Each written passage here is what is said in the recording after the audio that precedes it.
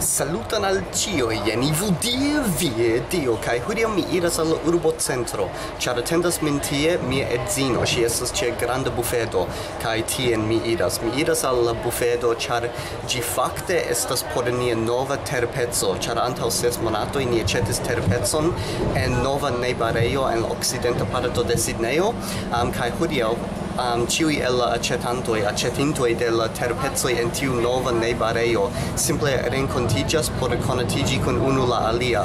Do mi renkontiĝos kun ili, ni manĝos kune, kaj post tio mi fakte devas labori. Kaj mi nun semajnfine laboras kiel instruisto de la angla al ĉinaj infanoj, ĉar mi povas paroli sufiĉe de la ĉina lingvo kaj ankaŭ mi estas aktoro. Tio estas tre laŭta. Do jes, tio estas mia tago kaj vi vidos tion.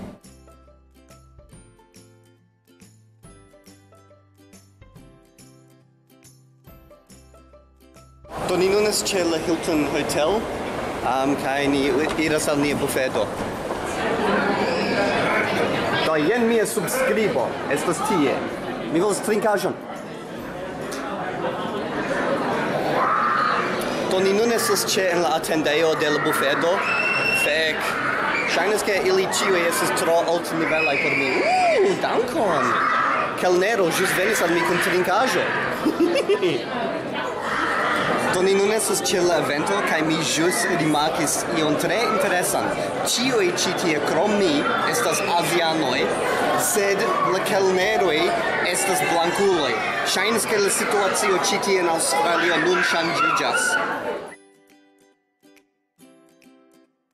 Do ni nun estas ĉe nia tablo, kaj tre baldaŭ ni komencas manĝi, kiel vi povas vidi, estas tre bela, ĉu ne? Rigardu ĉi tion. Ĝi diras VIP, kaj Esperante tio estas tre impona homo, sed havas la nomon de mia edzino. Mia nomo mankas al ĉi tiu tablo, do ŝajnas ke mi ne rajtas esti ĉi tie. Mi havas botelon da vino, kaj ĝi ŝajnas tre bongusta. Sed vere mi ne ŝatas vinon, sed ankaŭ mi havas alian botelon. Unu momenton. Shiraz. Vi povas vidi ke estas tre riĉa entrepreno, ĉar ili havas sian markon sur la botelo. Do estas problemo. Nun estas preskaŭ la 12, kaj je la 12 kaj duono mi devas iri por labori kun la infanoj, sed la manĝaĵo ankoraŭ ne venas, do eble mi ne povas manĝi. Ladies and gentlemen, welcome to the Mega Wall Property Group. Thank you, reception. Before the reception formally starts, please turn your cell phone to mute and the vibrate mode. Thanks for cooperation. Do bedaŭrinde mi devas forlasi la bufedon antaŭ ol la manĝaĵo venis, ĉar mi devas labori nun. Do ĉi matene mi tute ne manĝis, kaj verŝajne mi ne povas tagmanĝi aŭ eble vespermanĝi, ĉar mi devas labori ĝis la oka. Fek al tio.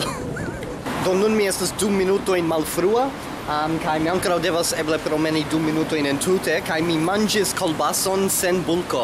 Mi simple aĉetis kolbason kaj rapide manĝis tion, sed nun mi devas iri. Do mi ĵus kompletigis mian unuan lecionon kun la infano, kaj estas interesa okazo al mi, ĉar li jam estas kun lia familio en Aŭstralio dum 6 monatoj, sed antaŭ li venis al Aŭstralio, li tute ne parolis la anglan. Kaj kiam li venis, li simple lernis la anglan de la ĉirkaŭa medio, mi supozas. Kaj estas interese al mi, ĉar mi povas envidi la menson de infano kaj kiel ili lernas. Kaj li, la infaneto, li estas eble okjara, li jam scias multajn vortojn pri dinosaŭroj kaj aliaj strangaj aferoj, sed li ne scias la vorton por pomo, oranĝo kaj tiaj vortoj. Kaj ekzemple li scias la vorton por zombio, ĉar li tre ŝatas ludi la iPad-ludon zombioj kontraŭ plantoj.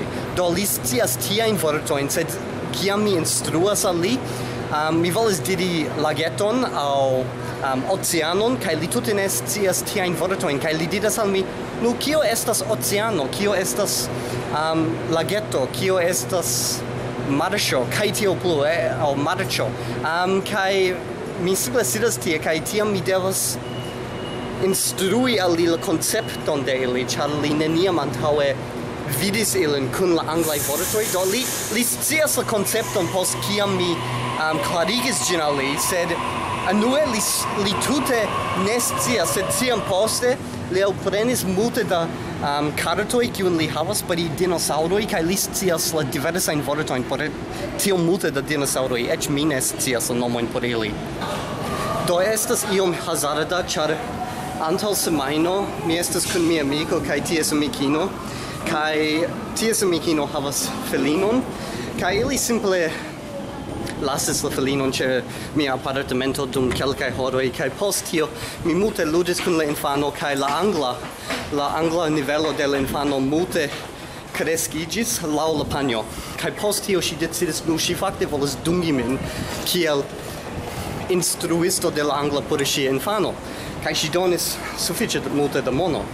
Kaj post tio mia edzino pensis, mi scivolas ĉu miaj aliaj amikoj volos tian servon, kaj ŝi parolas kun ili, kaj ili ĉiuj volas tion por siaj infanoj. Do nun mi estas preskaŭ plentempe dum mia libera tempo dungita kiel angla instruisto. Mi nun iras hejmen, kaj tuj kiam mi alvenos hejmen estos 10-jara junulino tie, ĉar ŝi volas trapasi sukcese sian ekzamenon pri la angla ĉi tie en Aŭstralio, por ke ŝi povas fariĝi aŭstraliano, kaj post tio duonhoro post tio estos alia infano 6-jara, kiu tre malbone parolas la anglan, do mi devas helpi ŝin, kaj post tio mi havas Skype-an anglan lecionon, do subite mi nun estas angla instruisto, kaj fakte mi preskaŭ enspezas pli da mono ol mia kutima laboro. Do eble post kelkaj monatoj mi estos plentempa instruisto de la angla kaj helpisto por intervjuoj kaj tio plu, ĉar fakte miaj spertoj kiel aktoro kaj prelegisto subite helpis min, ĉar ĉiuj diris, fek, li estas tre bona kaj li povas helpi nin, mi certe volas liajn servojn.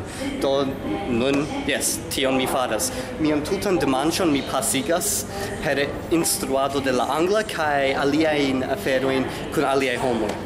Do mi ĵus alvenis ĉe Rockdale kaj nun mi piediras hejmen. Mi ankoraŭ ne manĝis kaj fakte estas preskaŭ la kvina posttagmeze. Do mi simple iros al butiko survoje, manĝos ion kaj tiam komencas mian duan lecionon por la tago. Finfine mi povas manĝi.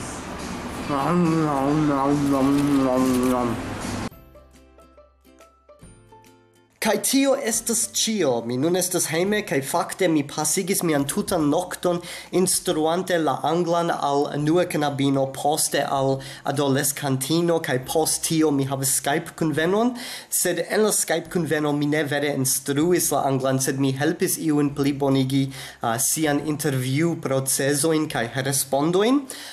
Kaj nun estas preskaŭ la noktomezo, kaj mi simple volas diri ke ankaŭ mi ĵus perdis grandan financan subtenanton ĉe Patreon. Do, se vi ŝatas mian kanalon kaj vi volas helpi min, simple iru al la ligilo sube en la priskribo kaj donu kelkajn dolarojn monate.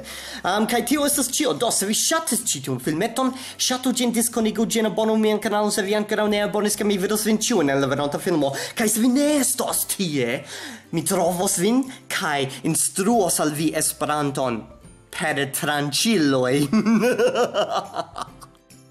Kaj kiel ĉiam, mi volas danki miajn donacantojn ĉe Patreon. Sed antaŭ mi faros tion, mi simple volas diri ke ankaŭ vi povas fariĝi Patreon subtenanto.